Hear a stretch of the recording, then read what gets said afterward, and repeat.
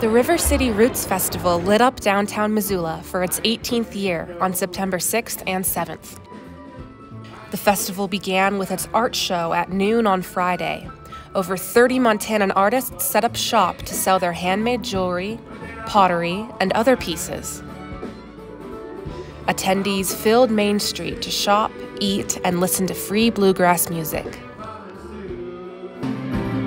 Guitarist of Leftover Salmon Vince Herman and his accompanying band performed Cajun-inspired tunes Saturday evening.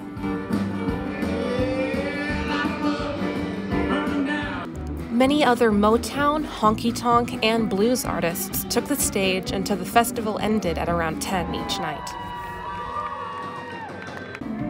This year's River City Roots was Missoula's goodbye to another groovy summer.